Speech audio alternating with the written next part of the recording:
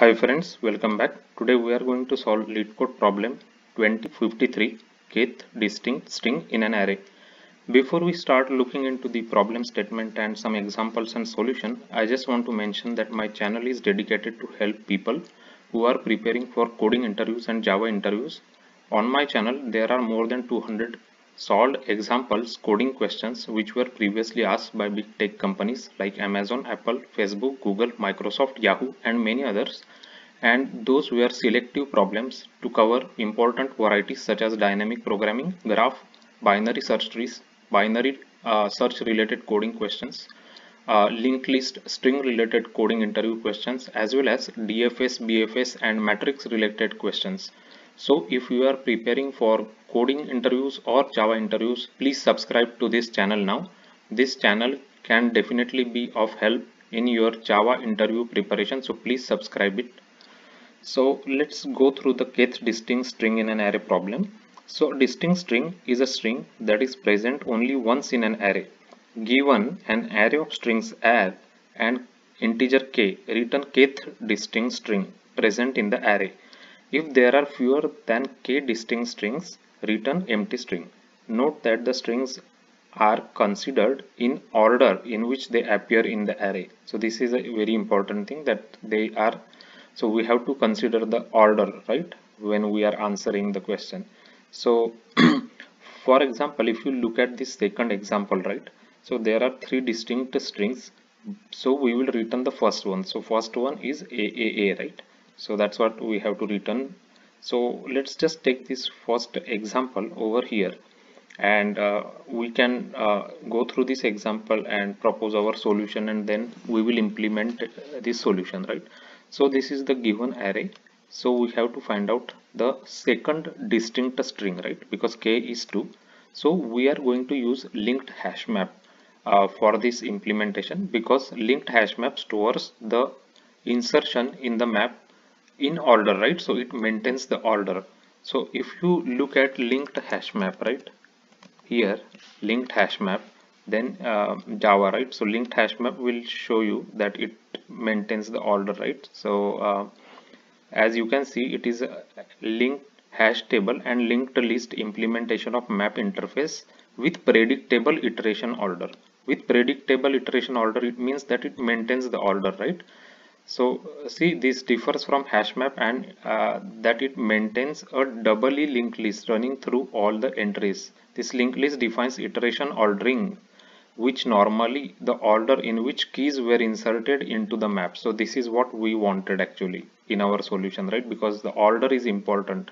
As you can see it here, order in which they appear in the array, it is important. So we will use linked hash map, right? It's a map implementation.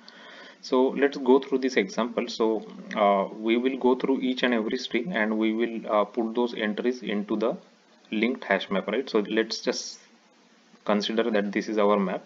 So first string is D, so we will make D, and its occurrence is once, right? Frequency is 1. So after that B, so we will go insert B. B's frequency is also 1. Then C frequency is also 1. After that again B come, right, B. So we will increment B's frequency from 1 to 2. Then we will go to C's frequency we will increment from 1 to 2. And after that A comes. So A's frequency we will insert here A's frequency as 1, right? So after this one is done, then we will again iterate through this linked hash map entries, right? Using the entry set, right? Hash map has an entry set, so we will take entry set and we will iterate through all these entries, right? And we wanted to find out the second such entry such that its value is 1, right? So this D1, so this is the first entry, right, which is unique. So we will keep continue. So this one is 2, so it's not a unique entry. This one is 2, it's not a unique entry. Then again A1, so this is also unique entry. So this is the second unique entry, right? Second unique entry. So we will return A as our answer, right? So A is the output basically, as you can see here, right? A is the output. So this is the implementation. And in this third example, as you can see, A is appearing twice and B is unique, but it's we want the third unique entry. So now there are no 3 unique elements, so we have to we will answer at an empty string here. So this is, let's look at the implementation now. So first I created a result string, and this result string is empty. Then I created a map which is a new linked hash map, right? Because we wanted to maintain the order, right? So we created linked hash map, and it takes a string and integer. Integer is the frequency of the string.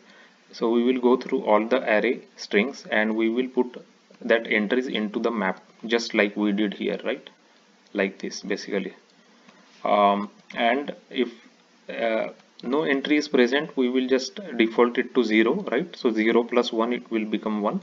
Otherwise it will take the if entry is present, it will take its frequency and add 1 to it, right? So after that one is done, in this for loop we will just create one c as a variable, and c is equal to 1, right? To find out the kth, we have to find out the kth distinct string, right? So we will use that.